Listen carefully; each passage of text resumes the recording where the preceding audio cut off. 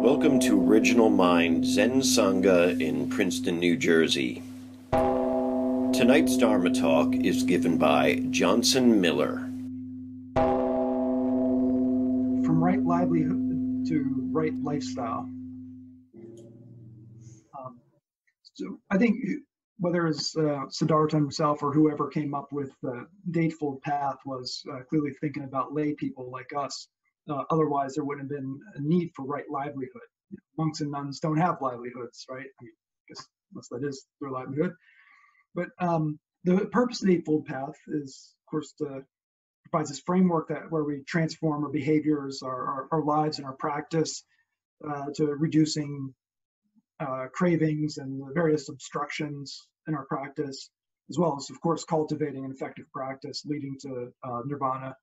It's purely pragmatic, and within that right livelihood seems to be about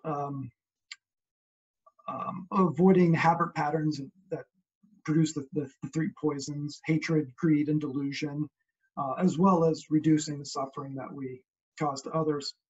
And so, back 2,500 years ago, the idea was don't be a butcher and don't make a living making weapons. If you're a butcher, you're going to kill animals and chop them up into little pieces and be around the blood, and it's going to create all these images and all the suffering that's going to upset your practice and so forth. So that's not good.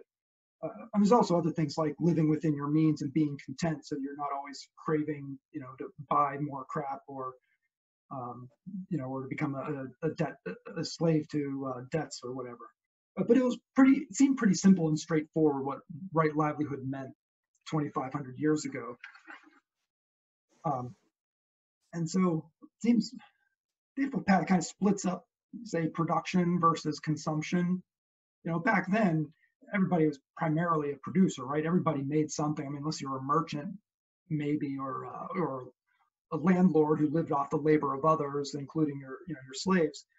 But livelihood is about how you deal with production in your life. And the issues of consumption are kind of spread throughout the precepts and some other paths. But the 5th century Ganges Valley was where Buddhism developed, was really different from industrial modernity. There was, like I said, everybody was a producer. Everything that at least most people would use was produced locally from local materials with local labor. And so the sources and the conditions of one's production, things were all pretty obvious to you. And the waste that came from producing stuff or from consuming stuff, you knew where that went because you probably went and dumped the stuff in the Midden Power, dumped it into the river yourself. And so people tended to have an intimate knowledge of the consequences of their consumption and their production. But today, with industrial modernity, produces this global interdependence of both production and consumption. And so nothing is obvious anymore about where your stuff comes from or where the waste from it goes. And so,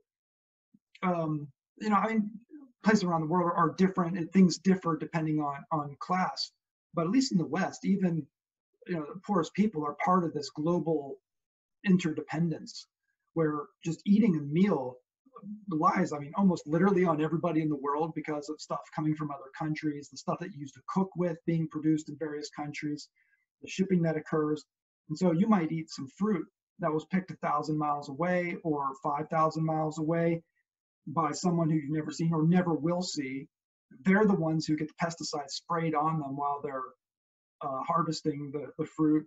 They're the ones who here in the United States perhaps get their wages stolen from them, and under the threat that if they don't accept that, they'll be reported to immigrations and custom enforcement.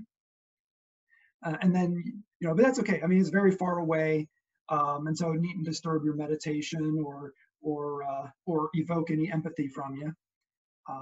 And then the plastic that the fruit comes wrapped in, of course, you throw that away and somebody else takes it away for you. And you don't know where it goes, and you don't see it get dumped into the ocean where a whale swallows it and has their digestion ruined and they die. And that's all very far away. It's invisible. So again, it doesn't have to disturb your meditation or evoke any empathy from you. And then the production, the shipping of all the plastic and the fruit and all of that, producing the pesticides for it. You don't see the CO2 going into the air and produce climate change. So as you eat the fruit, there's no apparent connection between that and increasing intensity of storms and droughts and so forth. And again, it's all invisible, so it doesn't have to upset your meditation or evoke your any empathy from you. You know, of course, I'm being facetious here. You know, but I guess if you think about it quite literally, in terms of right livelihood, you know, maybe none of that stuff really does matter, because if all the suffering that you participate in is invisible and it's not actually affecting your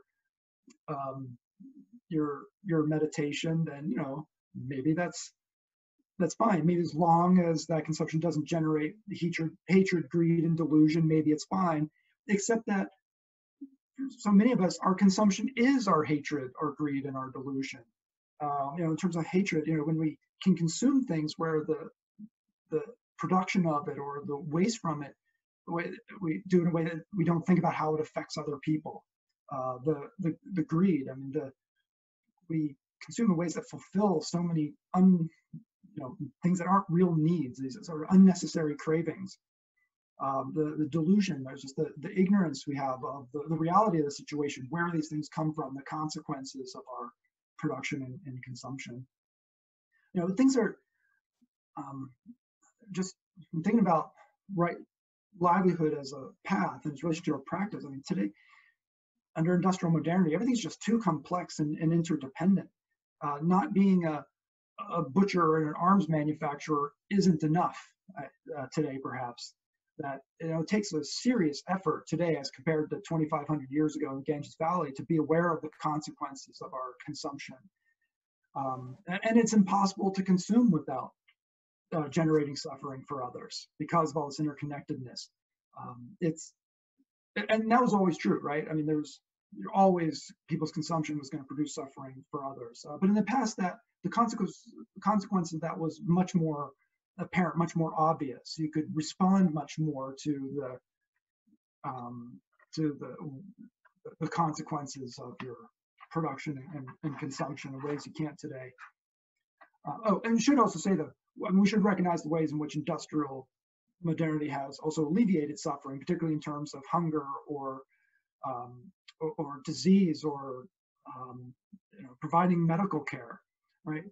Though it hasn't done anything to make it more likely that people are going to strive for nirvana or be more concerned about the suffering of others.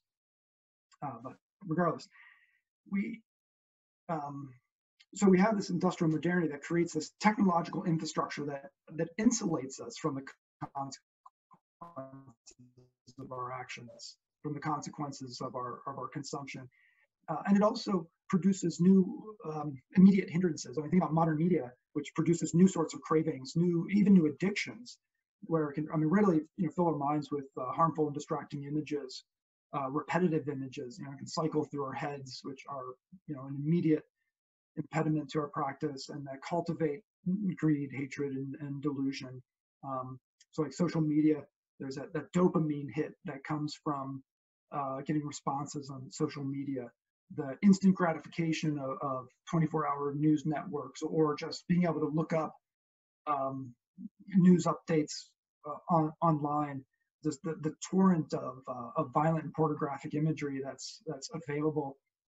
It's like this media. It's like the modern Western diet, where the sugar and fat of the modern Western diet, where it's this low quality, harmful media. It's ever present, instantly accessible, abundant, and pulls at us constantly.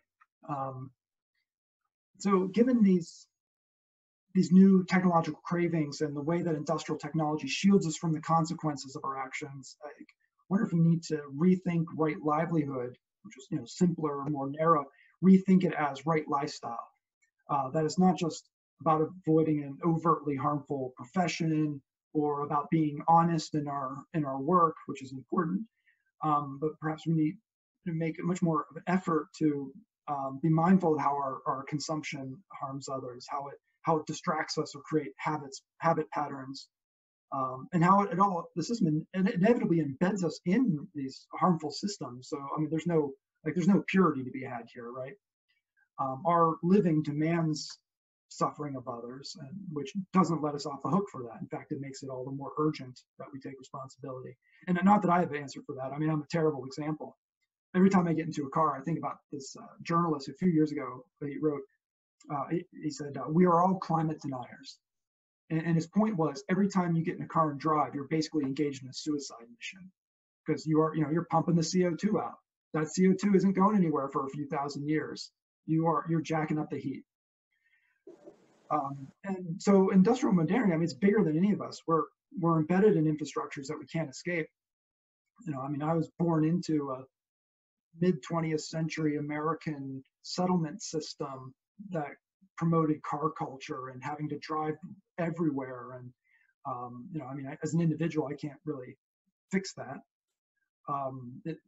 Just in and of myself, keeping harmful plastics out of the ecosystem, halting climate change. I mean, these are big things that are about much larger systems. It's a job of more than just an individual, and you can't opt out of it.